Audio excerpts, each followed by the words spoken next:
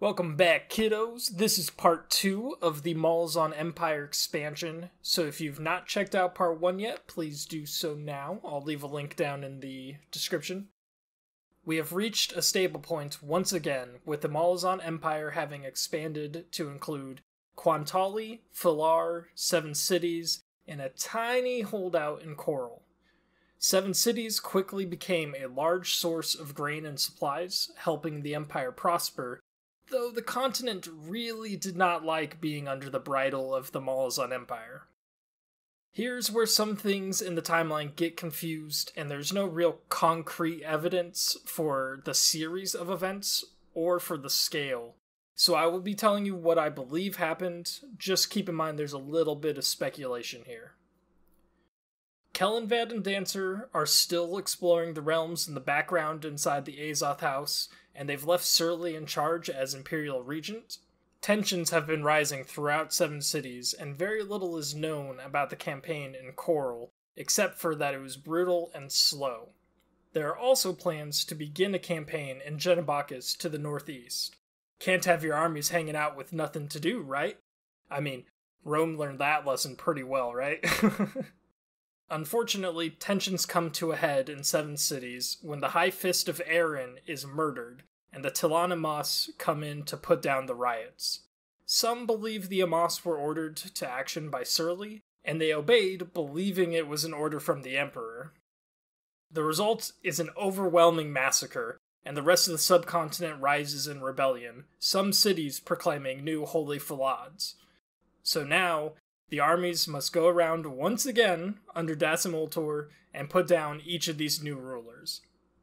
After one of these battles, a cabal of mages escapes, and Dasim orders Commander Whiskey Jack to take his men to go track them down and finish them off. He only had about 70 soldiers, mixed and matched from broken squads, but he headed out with a native guide who was a newly recruited member of the Claw. The mages were chased across the Panpatsan Odan and into the holy desert Raraku.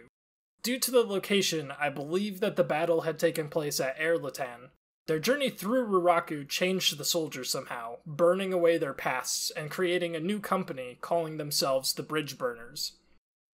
The Bridge Burners quickly earned their place as an elite company, gaining many more soldiers and becoming the favorite of Emperor Kellenvad.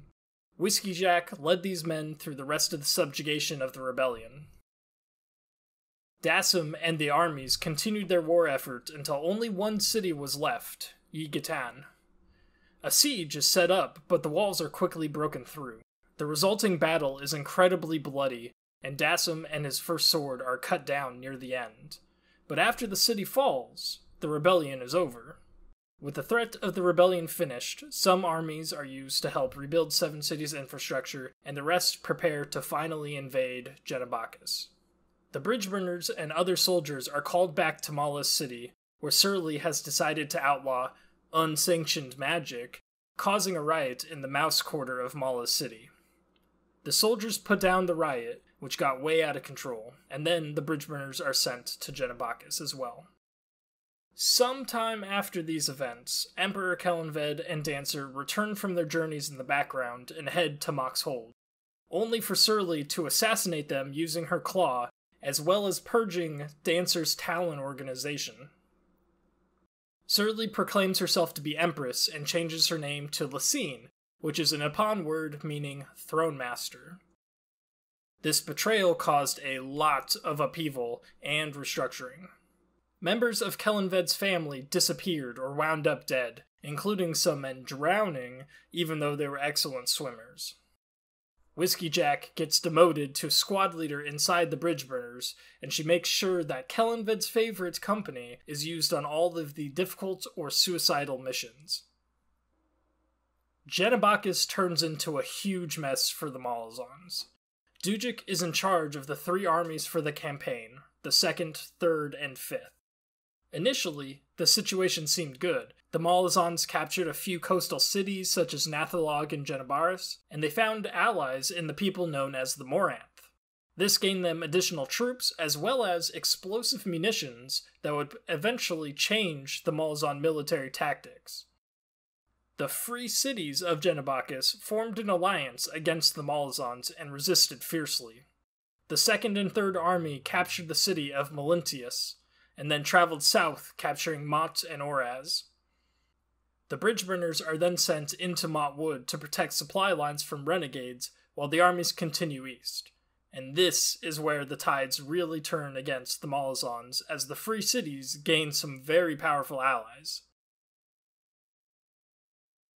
These allies consisted of the Crimson Guard under Prince Kaz, the Ilgris, which are a large tribe of Bargost, the Rivi Plains people with their herds of Bedurin, the Flying Fortress of Moonspawn with the Ascendant Anomander Rake and his Tist-Andi, many small mercenary groups or small city armies, and they're all under the control and command of Caladan Brood, another Ascendant.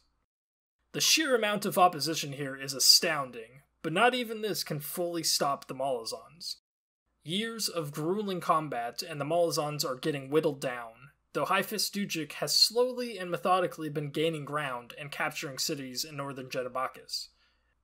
After heavy losses, the Third Army is dissolved into the Second and Fifth, and the Empire continually feeds new recruits onto the continent via the port city of Genabaris. This includes an additional army, the Malazan Sixth. The Bridgeburners continue being put into the bloodiest campaigns and battles, including Mott Wood and Black Dog Forest, both campaigns being drawn out for years. It seems the Empress wants to bleed them dry.